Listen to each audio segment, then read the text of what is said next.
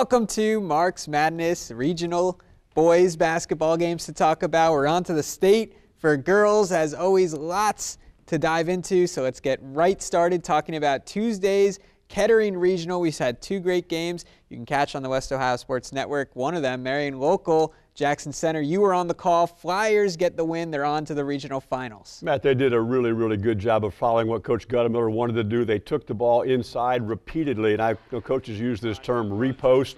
Throw the ball into Bruns, throw the ball into Kanapke. They throw the ball back out to the guard. They repost inside. They get a little bit better advantage inside. The ball comes back inside. They scored. They had, 31 points between them, I think, and close to 31 rebounds as well. They were just dominant players inside. Marion Local using their height to get to the regional finals. Now they'll face what's turning into a familiar opponent for them. They lost to Tri-Village last year at this round. So what do they need to do to get over the Patriots this week? Well, I think, that you look at that score last year, it was 60-something to 40-something, and that's how Tri-Village wants to play. They want this to be an up-tempo game with a lot of points on the board. The Marion Local Flyers will want to keep the score a little bit lower. They'll want to keep the thing where they can get the ball inside and use their height inside, their size advantage inside, and slow the pace of the game down. If the game is in the 40s, perhaps low 50s, I think it favors Marion Local. It gets to the 60s again, it favors Tri-Village. A great season for Russia comes to an end. They were a great team all year long, and at this point of the year, you're just going to lose some good teams because there's only so many spots left. That's correct. And in fact, as I watched that game, I kept waiting for a big run out to occur. I know both teams have scored a lot of points through the course of the season. It was just a 59-50 game, and a lot of those were free throws made late by Tri-Village. You just kept waiting for a press or a full court game and an up and down game. Instead, it was a half court possession type game, and Tri-Village prevailed. So they'll take on each other on Friday, Marion Local and Tri-Village. Marion Local has earned its spot here for sure, because if you go back to the district final, they had a battle with Spencerville. Yes. And in that game, I know feels like a long time ago now, but me and you haven't gotten to talk about it. That was a pretty great game. It really was. And of course, I think, when you're looking at maybe seniors come through in that particular situation, it just felt as the game went along, the bigger, stronger kids were going to win out, and that's what happened. I think that Spencerville got a little bit wore down because of, you look at Rethman, you look at Seitz and Greystone, those are good-sized guards that you're playing against out front, not just tall, but with some physical presence as well. I think they eventually wore down Spencerville a little bit. They got the ball inside, of course, as they typically do. I think it was a good win, but a well-fought game, and Spencerville had a really good year, and watch out for the Bearcats over the next couple seasons. They are still pretty young. Staying in Division 4, another good regional at Bowling Green last night. Two good games. First one, Wayne Trace wins in double overtime against Plymouth. Ethan Linder, 44 points. 44 points, and of course he did part of that on a wheel that wasn't working very good. He came out a little bit with some knee problems. Took him out for a while. He eventually came back in and finished it up, and of course that will be a major concern going into their game coming up this weekend, because you want to be firing on all cylinders when you play for the regional championship. And they will take on Delphos St. John's in that regional title game. Now, Delphos St. John's is playing fantastic defense. It's been a big part of Coach Elwer's game plan throughout. They've now won, I think it's 10 in a row they're up to now, and it stems a lot from their defensive play. Well, Coach Elwer always does a really good job of preaching defense. He's got his guys really to buy into that this year. They don't turn the ball over very often. Their guard play is solid. Conley didn't score much last night, but did other things for them well. He's been scoring a lot of points for them. When I saw him a week ago, I was really impressed with the replay of the sophomore Krieger. He's really starting to come around and fill a role in the post for them as well. This will be a really good matchup, and again, it kind of comes down to pace of the basketball game. Wayne Trace will prefer something that goes up and down a little bit more, and Delphos St. John's will prefer something a little bit slower.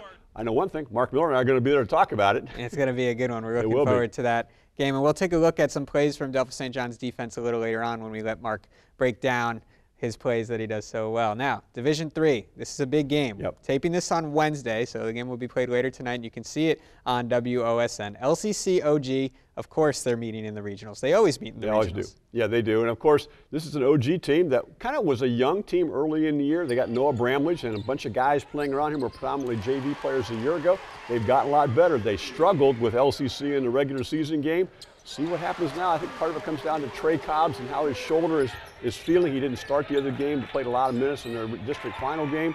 See, because Trey Cobbs is such an important part offensively and defensively for them, whether he's able to compete at a high level or not. That LCC district title game against St. Henry was a game of runs in which LCC kind of jumped out to a lead. St. Henry answered, and then LCC came out on top. Do you think this game, LCC-OG, is going to be a game of runs as well? Well, that's how both teams have played throughout the course of the year. They both get pressure defense. I think a little bit more trapping situations from OG than from LCC, but pressure defense is a key to both of them, and then they like to go in transition. I think both teams would like to play at that pace. It could well be a high-scoring game, and if that's the case, runs will be a part of it. Division II now. A lot of interesting things going on in Division II because Salina is taking on yet another Western Buckeye League foe in Defiance. This time it'll be in the regional semis. And I'm not sure that's something that you really like to have. You know, if you're Salina, you're playing all these guys you've already played all year long. By now, you get into the regionals. You want to play somebody different. Yeah. Of course, they did beat Scott the other day, and Defiance beat Scott the other day. But Salina has played, all it's been all WBL. All WBL foes that have come out of that. I think it's helped them a little bit, Matt, you know, because they're playing teams they're familiar with. Their defense has been so good. I saw them play very well defensively against St. Mary's the other day. They were just so solid defensively. A couple transition baskets kind of blew the game open. We're going to show a little bit later on when we get to our highlight segments.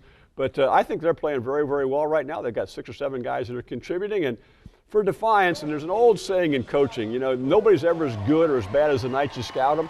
I've seen Defiance twice, and they haven't played at their best either night. That's because they know you're there. That must be, that's probably what it is.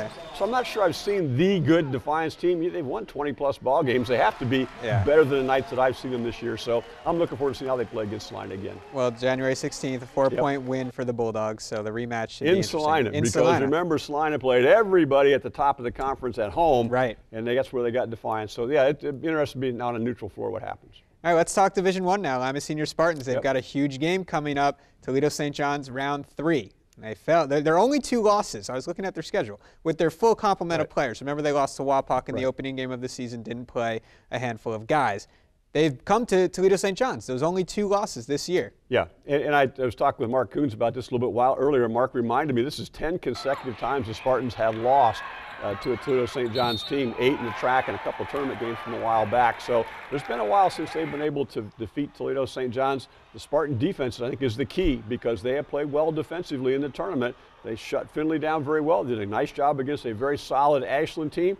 I think it starts with defense, and Coach Simpson's got his guys doing that.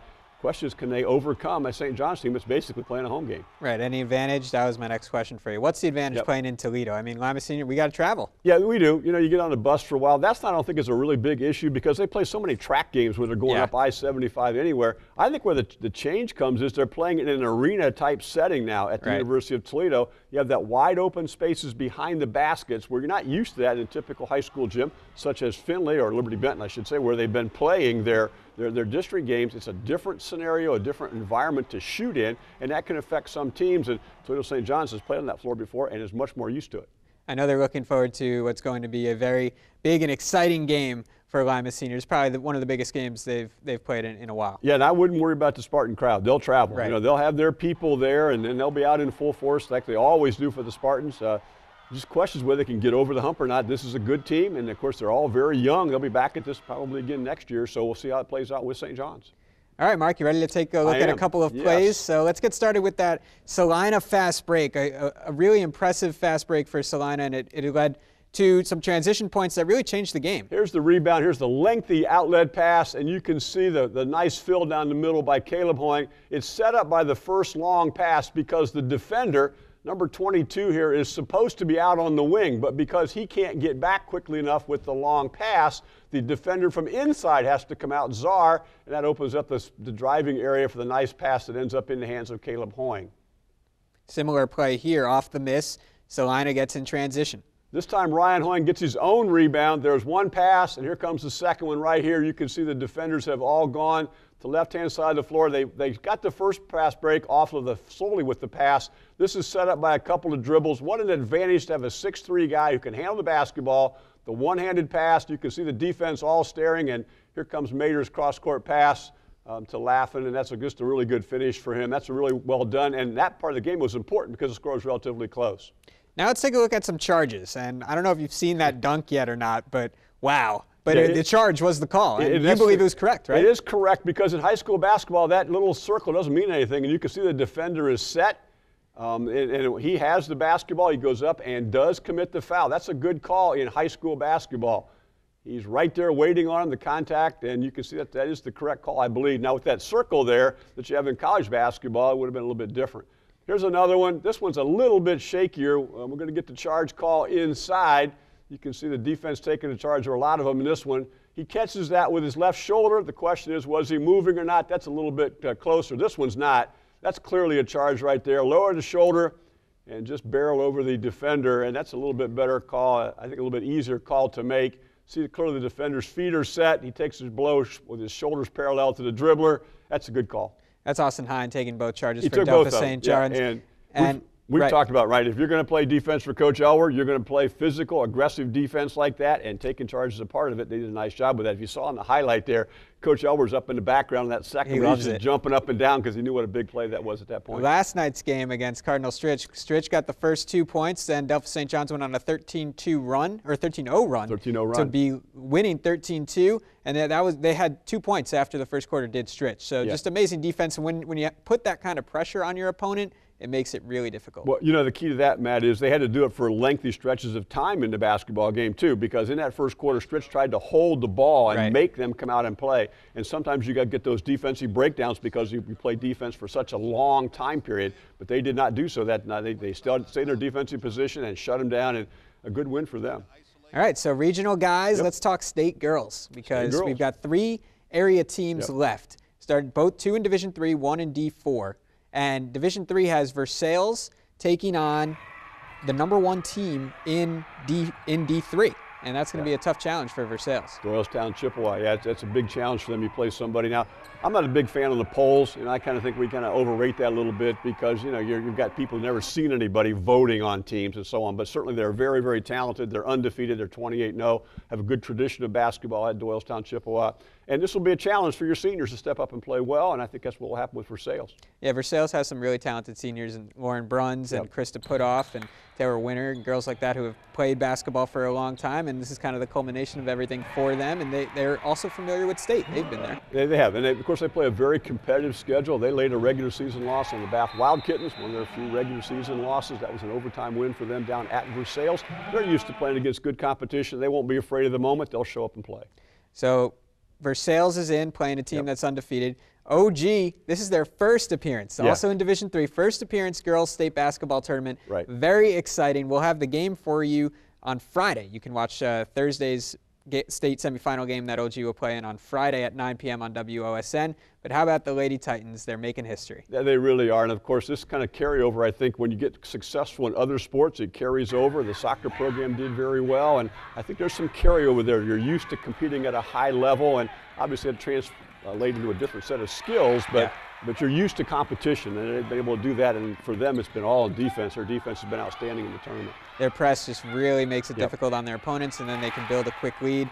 Senior Alyssa Ellerbrock has played fantastic. Freshman Katie Hempfling has really taken this team over the top, in my opinion. And I would agree with that. Of course, it all starts with your coaching. Coach Yant's done a really good job of instilling what he wants that team to do and how he wants them to compete. They had a poor performance against Bath, and it cost them a chance to at least tie for or win the Western Buckeye League Championship. He came back, got his team together. That was early in the season, and they have progressed to this point. They're in the state tournament. Congratulations. D4 girls, Fort Laramie. Third straight year they're back at state, so they're used to this. They are, and of course, there's another carryover. They were very successful in volleyball season, won the state volleyball championship, and some of these young ladies have competed in that particular situation as well.